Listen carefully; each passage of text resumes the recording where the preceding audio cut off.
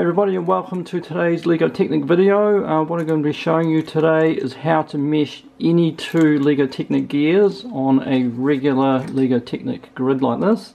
Now the idea for this video came about when I was playing around with some gears and I was trying to mesh, for example, a 20 tooth gear and a 24 tooth, and I found that on a straight line they don't mesh. There's a small gap in between.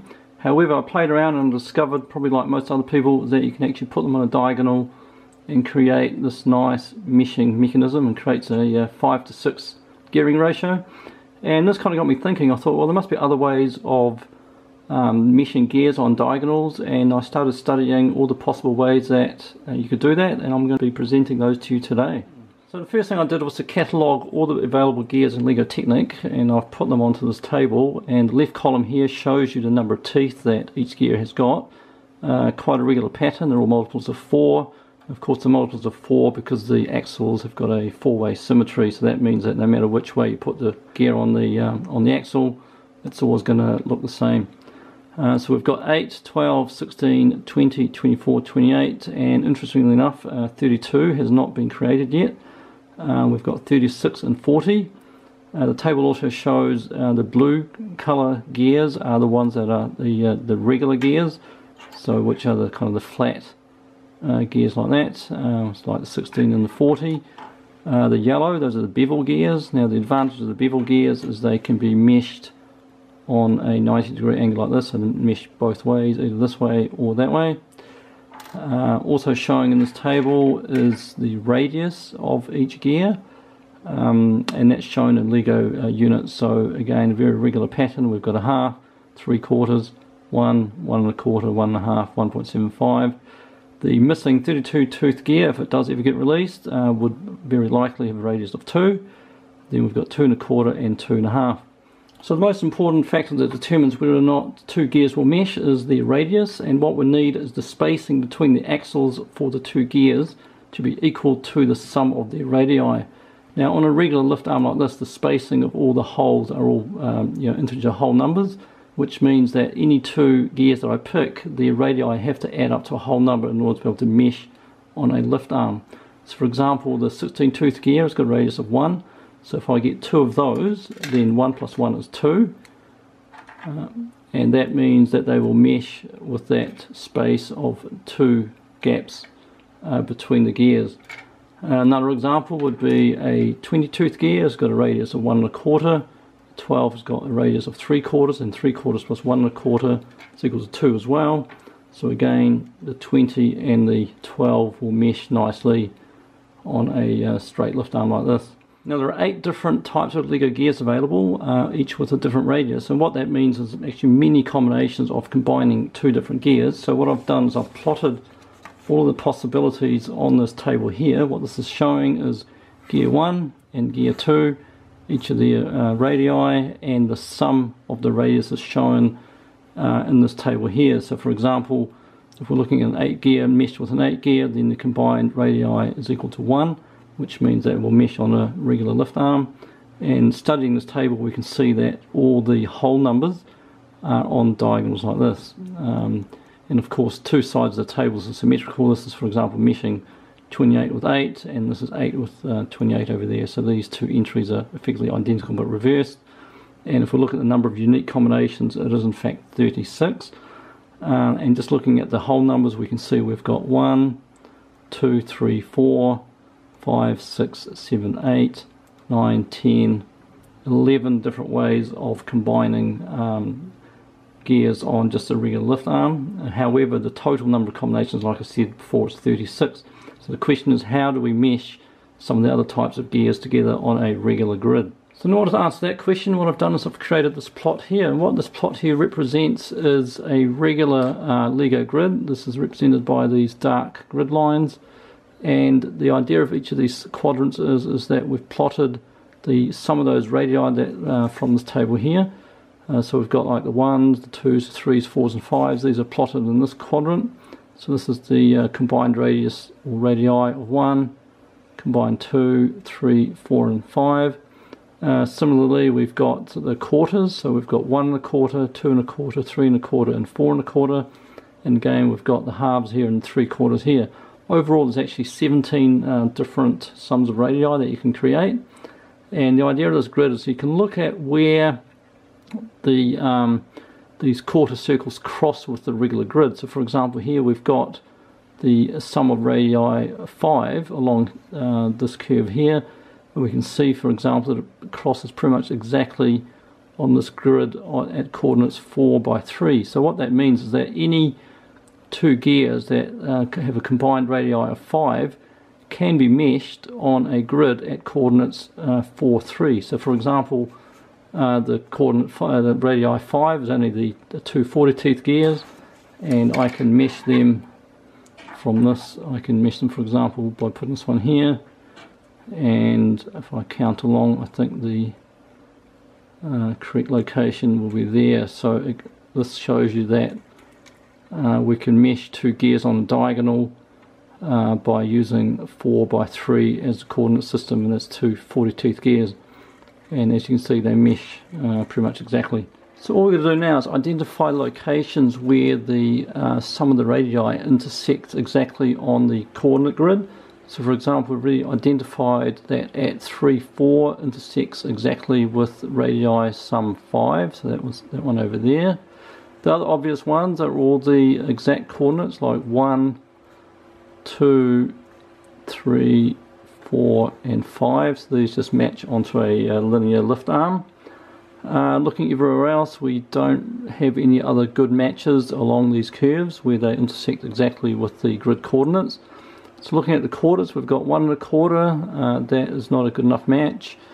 We have a very good match over here at coordinates 2, 1, so that matches exactly 2 1/4. This one over here almost matches, but the problem with this one is that the sum of the radii is actually larger than the grid coordinates, which means the meshing will be too tight and the gears won't turn.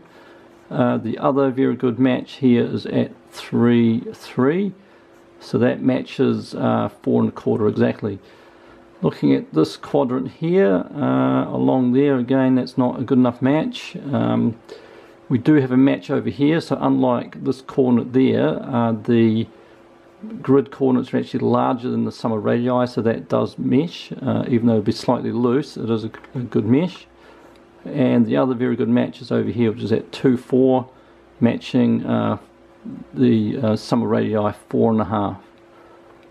And that's all the matches for the halves. And then looking at the 3/4, looking along here we don't have any matches, along here we don't.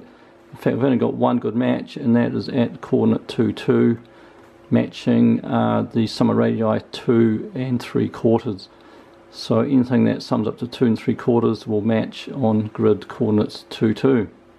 I'll now just give an example of how to use this chart. So at this coordinate here, 2, 3, we can see that it matches the sum of radii 3 1/2. So if we go to the chart behind, then anything that matches the 3 1/2 will mesh. So maybe 40, 16. We can put that on our example grid. So here's a 40, here's a 16. If we go 3, 2 across, we can see that matches exactly.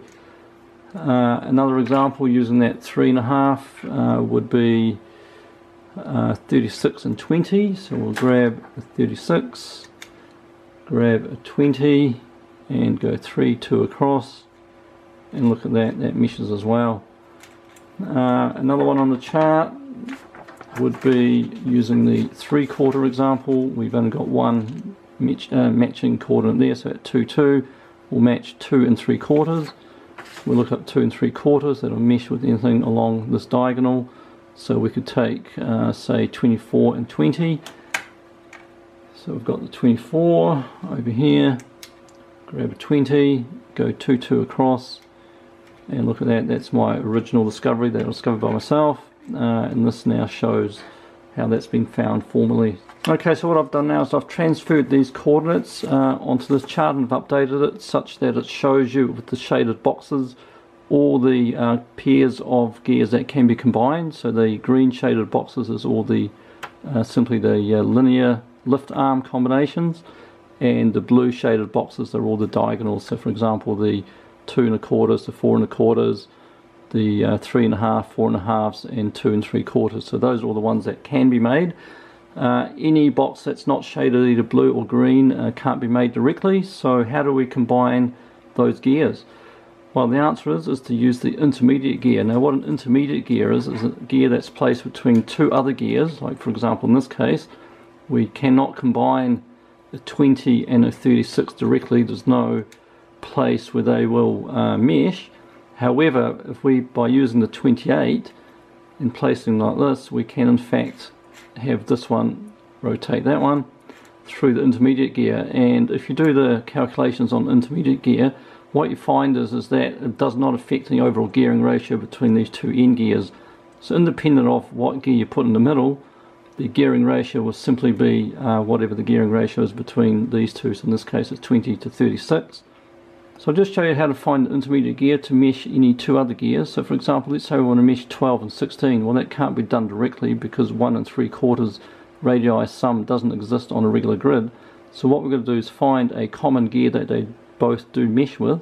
So for example, gear 20 meshes with 12 and also meshes with 16. So that means that 20 can be used as an intermediate between 12 and 16. So I'll just give an example. So here we've got gear 12.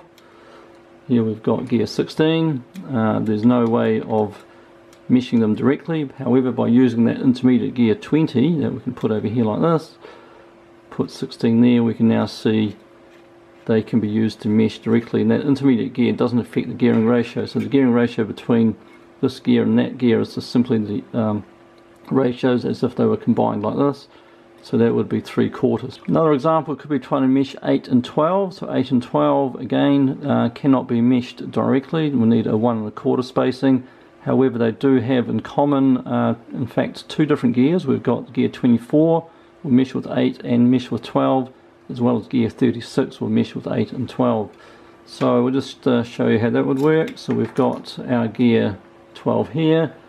We have got gear 8, and again they cannot be meshed together, but if we grab that gear 24, let's grab it over here, we can mesh them like this, and look at that, we can now combine 8 and 12 through the 24, and like I said before, it can also be done through the 36.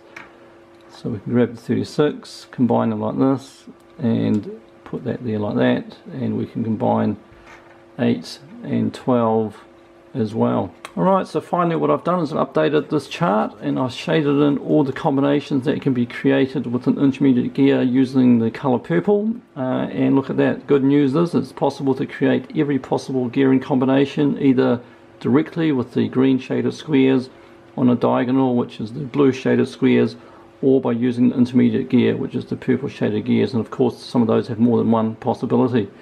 So I think it's very good news. It's possible to create every single combination, and so if you enjoyed watching this video and got something out of it, please support this channel by liking and subscribing, and we'll see you next time. Thank you.